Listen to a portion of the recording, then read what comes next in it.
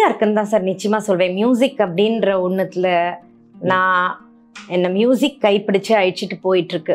அந்த ஒரு ஜேர்னி, அந்த ஒரு மியூசிக்கல் ஜேர்னியில் நான் இருக்கேன் அப்படின்றதே அதுக்கு இணையாக எந்த ஒரு ஒரு சந்தோஷத்தையும் அந்த ஒரு பரவசத்தை சொல்லவே முடியாது. ஸோ இந்த பயணத்தை வந்து நான் பின்னோக்கி பார்த்தா எனக்கே பிரமிப்பா இருக்கு.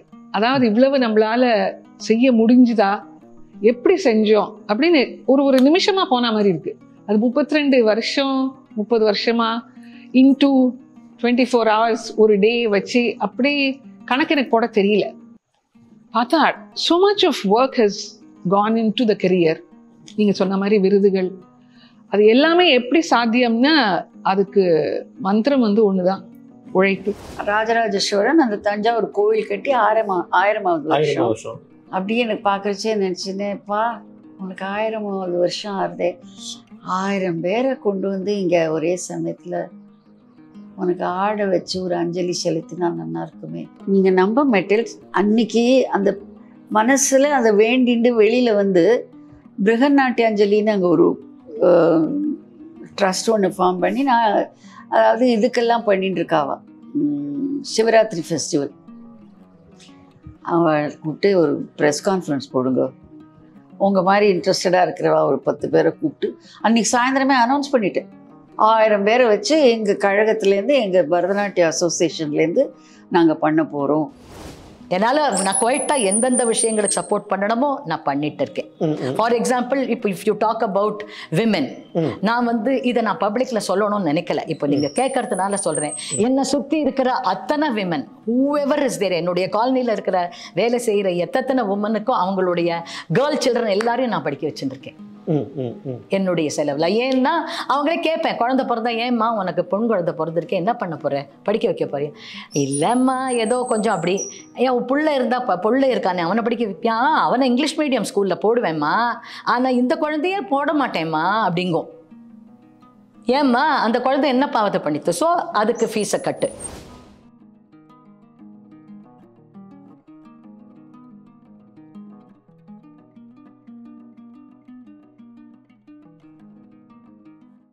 நீ கர்நாடிக் மியூசிக் நீங்க பாட ஆரம்பிச்சு கிட்டத்தட்ட 35 வருஷம் ஆயிடுதா? 87 சார். ஆமா, 35 வருஷம் ஆயிடுது. ஸோ இந்த 35 வருஷம் உங்களுக்கு திருப்தியா இருக்கா சார்? திருப்தியா இருக்குன்னு தான் சார் நிச்சயமா சொல்வேன். மியூசிக் அப்படின்ற ஒன்றுத்துல நான் என்னை மியூசிக் கைப்பிடிச்சு அழிச்சிட்டு போயிட்டு இருக்கு. அந்த ஒரு ஜேர்னி, அந்த ஒரு மியூசிக்கல் ஜேர்னியில நான் இருக்கேன் அப்படின்றதே அதுக்கு இணையா எந்த ஒரு ஒரு சந்தோஷத்தையும் அந்த ஒரு பரவசத்தை சொல்லவே முடியாது. ஒரு ஆனந்தம், இசை கொடுக்குற ஒரு அனுசரணை, ஆதரவு. நம்ம ஒரு எங்கெல்லாமோ போயிட்டு வருவோம், ஆனால் அந்த அம்மா கிட்ட வர சமயத்தில், அம்மா மடியில் படுத்துக்கிற சமயத்தில் நமக்கு எல்லாத்தையும் அப்படியே சரண்டர் பண்ணிடுவோம் இல்லையா? அதுதான் சார் இசை எனக்கு. இதை விட என்ன சொல்றது? அதனால இதை நான் எந்த விதத்துலையும் மெஷர் பண்ணலை. இசை தான் எனக்கு எல்லாமே கொடுத்துருக்கு. இல்லைன்னா நான் ஒன்றுமே கிடையாது. இசை அப்படின்றத அழிச்சுட்டு நித்யா அப்படின்றத எடுத்துட்டா ஒன்றுமே கிடையாது. ஸோ அந்த இசை தான் எல்லாமே எனக்கு கொடுத்துருக்கு. அதனால நான் ரொம்ப சந்தோஷமா இருக்கேன், ரொம்ப திருப்தியா இருக்கு சார். கர்நாடிக் மியூசிக்ல நீங்க வந்து கச்சேரியில் உட்காரும் போது எது சக்ஸஸ்ஃபுல் ஃபார்முலாங்கிறத நீங்க எப்படி டிசைட் பண்றீங்க? அதாவது இந்த ஆர்டர் ஆஃப் ஐட்டம்ஸ் இருக்கு பாருங்க, உருப்படிகள். அந்த உருப்படிகளில் செலக்ட் பண்ணி இந்த உருப்படிகள்லாம் பாடினா நிச்சயமா கச்சேரி சக்ஸஸ் ஆக நினைக்கிறீங்களா, அல்லது அந்த ஆடியன்ஸை பார்த்துட்டு முடிவு பண்றீங்களா? ரொம்ப நல்ல கேள்வி சார். அதுவும் எனக்கு நீங்க கேட்க வேண்டிய கேள்வி. ஏன்னா என்னால என்னுடைய ஐட்டம்ஸை முன்கூட்டியே நான் முடிவெடுத்து நான் ஒரு கச்சேரிக்கு போகவே முடியாது. ஏன்னா நான் வந்து அந்த ஒரு நிச்சயத்துக்கு வரவே மாட்டேன். சரி இன்னைக்கு அமிர்தவர்ஷினி பாடலாமா, இல்ல நானே இப்படி ஹம் பண்ணி பார்த்துப்பேன், இல்ல இல்ல இல்ல இல்ல நம்ம வேற ராகத்துக்கு போயிடலாம், இன்னைக்கு வந்து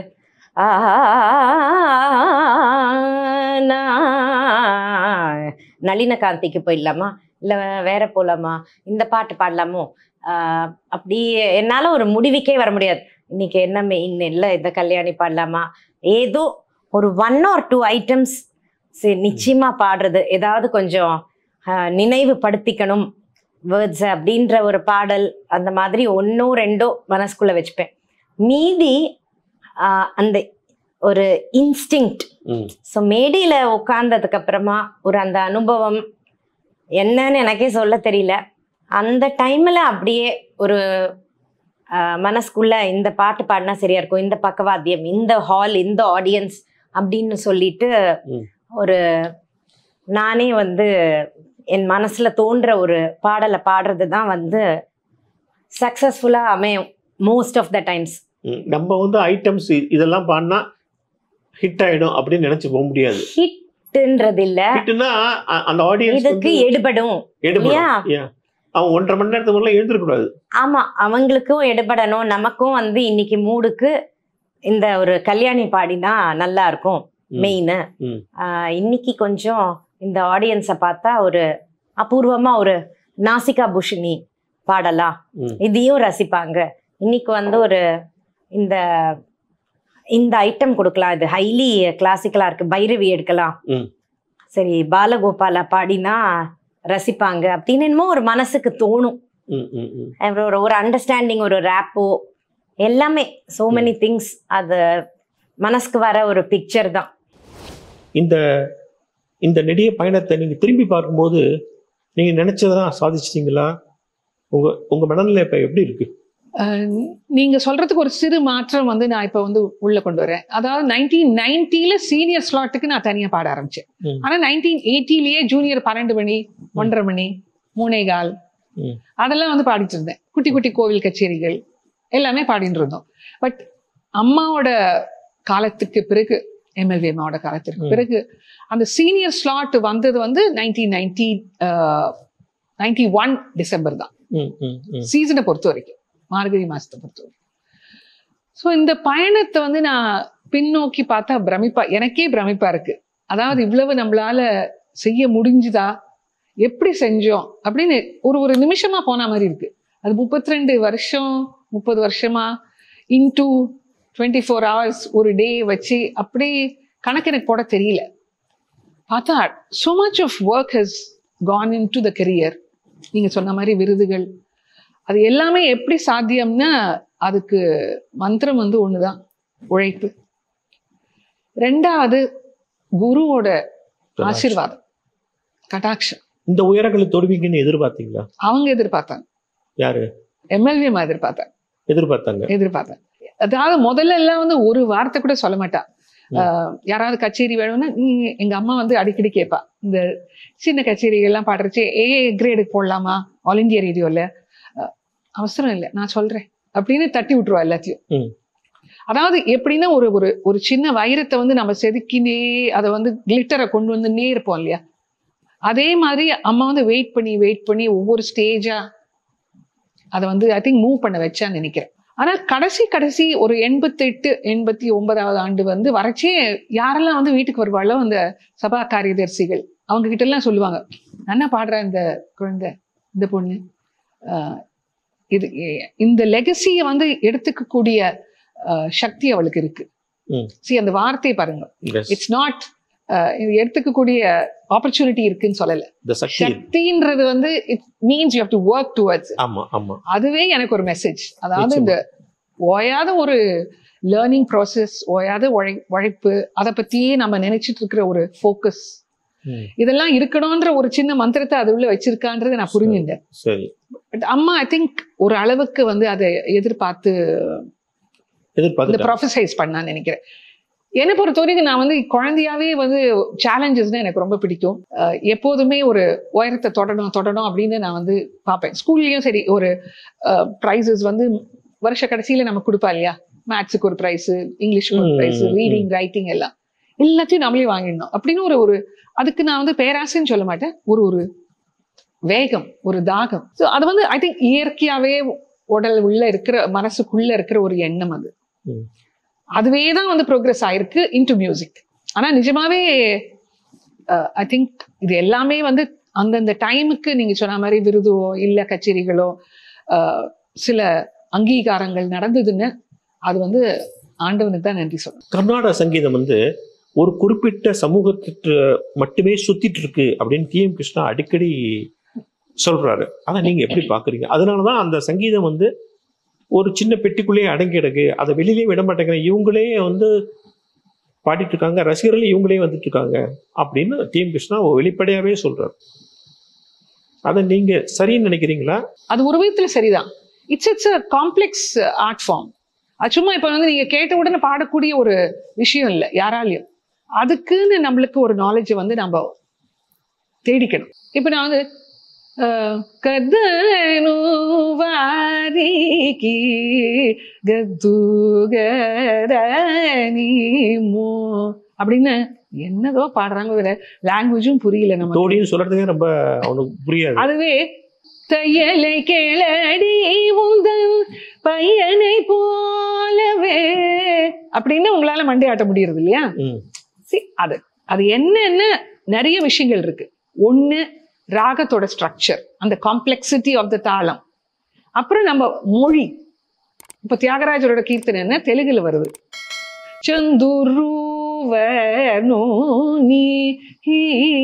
நீங்க என்ன நினைக்கலாம், நம்மளை பத்தி பாடுற தியாகராஜர் நினைக்கலாம். பட் அவர் சந்துரு வர்ணனிக்கின்னு வேற எதையோ பாடுறார் அவர். அந்த வார்த்தை வந்து உங்களுக்கு புரியாததுனால நமக்கு வந்து அதுலேருந்து you are alien, you feel it's alien to you. Carnatic music system வந்து காம்ப்ளெக்ஸா இருக்குன்னு சொல்றீங்க ஒண்ணு. சரி, அப்ப அந்த காம்ப்ளெக்ஸா இருக்கும்போது அதுல பாடுற கீர்த்தனைகள் இருக்குல்ல, அதை தமிழ்ல பண்ண அவனுக்கு புரியும். குறைஞ்சபட்சம் அவன் கிட்ட நீங்க போக முடியும். ஏற்கனவே சிஸ்டம் காம்ப்ளெக்ஸா இருக்கு. ரெண்டாவது நீங்க வந்து மொழியும் அவனுக்கு அந்நிய மொழியா இருக்கு. அப்ப எப்படி உட்காருவான்? அதுதானே அவர் சொல்றாரு. நீங்க வந்து அவனை உட்கார வைக்கிறதுக்கு ஏற்பாடு பண்ணுங்க. அவர் செய்யறாரு அத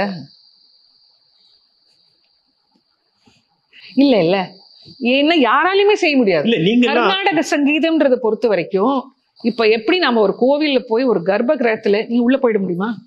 போக முடியாது. சில அம்மன் கோயில்கள்ல நீங்களே போய் அபிஷேகம் பண்ணலாம். எல்லா கோயிலையும் நம்ம என்ன பண்றோம், ஒரு ஸ்டேஜுக்கு மேல ஒரு கட் ஆஃப், எல்லாரும் கட்டுப்பட்டு இருக்குமா? அது ஒரு மைண்ட் செட். இது எல்லாமே நீங்க வந்து இப்ப கர்நாடக சங்கீதத்தை கொண்டு வாங்க. அந்த எப்படி அந்த கர்ப்ப கிரகத்துல அந்த ஒரு பெருமாளோ ஒரு சிவனோ சிவலிங்கமோ முருகனோ இருக்கிறோ, அந்த மாதிரி இந்த சங்கீதம் வந்து ஒரு கட்டி காப்பாற்ற வேண்டிய ஒரு பொக்கிஷம். அதை வந்து நீங்க டைல்யூட் பண்ண முடியாது. நீ தஞ்சாவூர்ல 1000 பேர் வச்சு செஞ்சீங்கல்ல, அது எப்படி முடிஞ்சது? ரொம்ப கஷ்டம். எப்படி கொண்டு வந்தீங்க அத்தனை பேரையும்? அது இன்னொரு ஆச்சரியமான விஷயம்தான் நடந்தது. முன்னாள் முதல்வர் கலைஞர் பீரியட் நினைக்கிறேன் 2010. அதாவது 2010ங்கிறது தஞ்சாவூர் கட்டி 1000வது வருஷம். ராஜராஜ சோழன் அந்த தஞ்சாவூர் கோயில் கட்டி 1000வது வருஷம். நான் வந்து அப்போ அபைன்னு சொல்லிட்டு பரதநாட்டிய கலைஞர்களுடைய கழகம் ஒன்று இருக்கு ஆல் இண்டியா லெவல்ல. அதுக்கு அந்த சமயத்துல நான் வந்து பிரசிடெண்டா இருந்தேன், தலைவியா இருந்தேன். ஒரு குரூப் ஆஃப் டான்சர்ஸ் அழைச்சிட்டு பாகவத மேளம் அவங்களுக்கு காட்டணுங்கிறதுக்காக மெலட்டூர் போயிருந்தோம். அங்கே ஒரு ஒர்க் ஷாப் நடத்தினோம். அங்கேருந்து கோயிலுக்கு வந்து கோயில் பார்த்துட்டு சரஸ்வதி மஹால் லைப்ரரி பார்த்து எல்லாம் பார்த்துட்டு கோயிலில் வந்து நின்னாக்க அப்போது அந்த பெருவுடையாரை பார்க்குறச்சி அத்தனை வருஷம் நான் வந்து அங்கே நின்று என்னோடய ஆராய்ச்சி பண்ணியிருக்கேனே.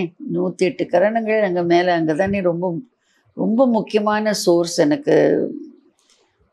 அப்படியே எனக்கு பார்க்குறச்சே நினச்சினேப்பா, உனக்கு 1000வது வருஷம் ஆறுதே, 1000 பேரை கொண்டு வந்து இங்கே ஒரே சமயத்தில் உனக்கு ஆட வச்சு ஒரு அஞ்சலி செலுத்தினா நல்லா இருக்குமே. நீங்கள் நம்ப மெட்டல்ஸ் அன்னைக்கு அந்த மனசில் அதை வேண்டிண்டு வெளியில் வந்து பிருகநாட்டியாஞ்சலின்னு அங்கே ஒரு ட்ரஸ்ட் ஒன்று ஃபார்ம் பண்ணி நான் அதாவது இதுக்கெல்லாம் பண்ணிட்டு இருக்காவா, சிவராத்திரி ஃபெஸ்டிவல்.